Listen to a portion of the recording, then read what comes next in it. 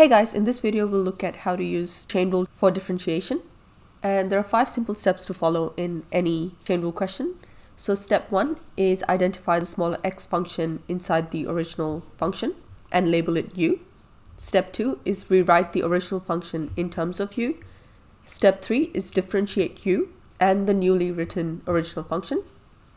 Step 4, multiply these derived functions together, and this is what you see in the chain rule formula. It tells you that dy on dx, which means the derived function is given by dy on du multiplied by du on dx. And step 5 is substitute u with the original smaller function in your answer.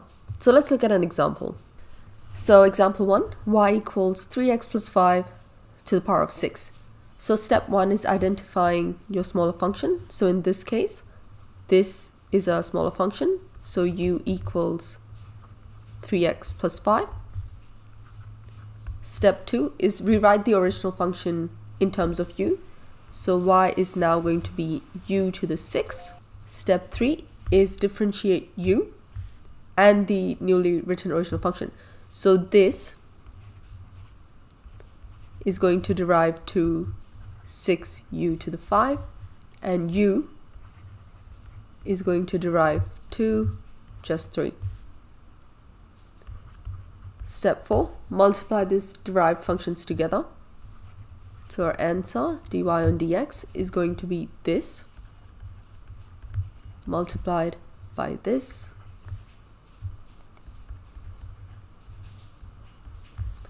And step 5 is substitute u with the original smaller function.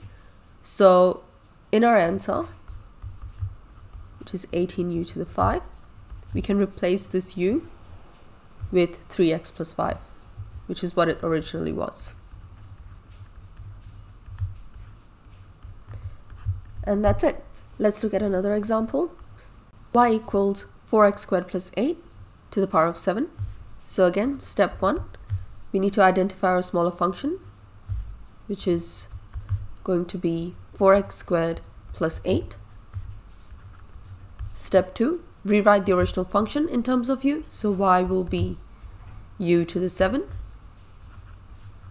Step 3, differentiate both these functions. So du on dx will be 8x, and dy on du will be 7u to the 6. Now step 4 is multiplying them together, which is 8x times 7u to the 6, which is 56x u to the 6. And then step 5 is sub in your u back in the answer. So dy on dx is going to be 56x, u gets replaced with 4x squared plus 8 to the power of 6. So in short, when you have a function that looks like this, it derives to the derivative of this, which is nu to the n minus 1, multiplied by derivative of u. Now, this applies for other rules as well. So these are the basic differentiation rules. If you need a refresher on them or a summary on them, click on the video in the description, or that's just come up on the top right. Basically, we looked at this example, that if y is x to the n, then y dash is n times x to the n minus 1. This is our basic power rule. But when we're using chain rule and it's a smaller function that's getting to the power of something, then its derivative becomes, you derive u to the n using the power rule, which is nu to the n minus 1, and you just multiply it by u's derivative. And that's the rule that follows through for everything else. So y is e to the x, and its derivative is also e to the x. This is a basic rule. So if in chain rule we had e to the u, well, that would derive to e to the u multiplied by derivative of u. Now we know ln x derives to 1 on x.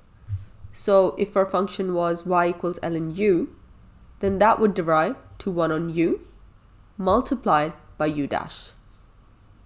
Same thing with these rules. We know that sine x derives to cos x. So sine u would derive to cos u multiplied by u dash. If we had cos x, and we know that derives to negative sine x, then if we had cos u, that would derive to negative sine u multiplied by u dash.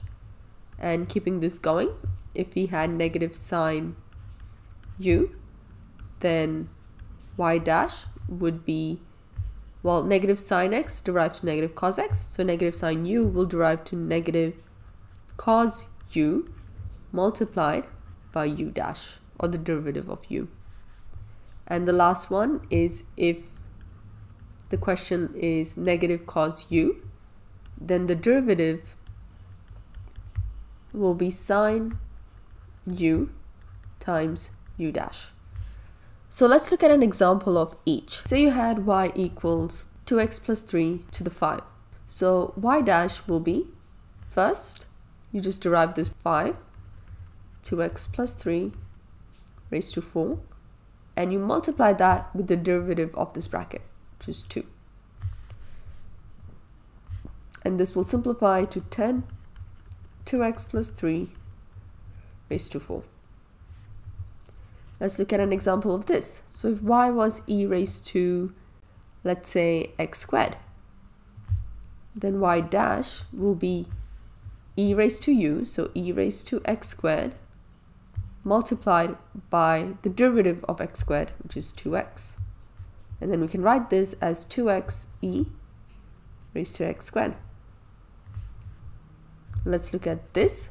So if y was ln 8x squared, say, then y dash would be 1 over 8x squared multiplied by the derivative of that, which is 16x. And this will simplify to, so 16 and 8 will simplify to 2, and x and the x squared will simplify to x. So let's look at one of these examples. So if you've got y equals sine of 3x, that's going to derive to cos u. So this is our u. So because 3x again multiplied by its derivative, which is 3, which is 3 cos 3x. Let's say, for example, we had y equals negative cos 4x squared. Again, this is our u. So the derivative will be, so if it's negative cos u, then the derivative will be sine u. So sine our u is 4x squared multiplied by u's derivative. So 4x squared will derive to 8x. So that's going to be 8x sine 4x squared. So basically, chain rule really builds on top of our basic differentiation, where instead of differentiating just x, we have a smaller function that we're differentiating. So we differentiate the original function just as we would if it was x. So if it was sine x, we know that that would become cos x.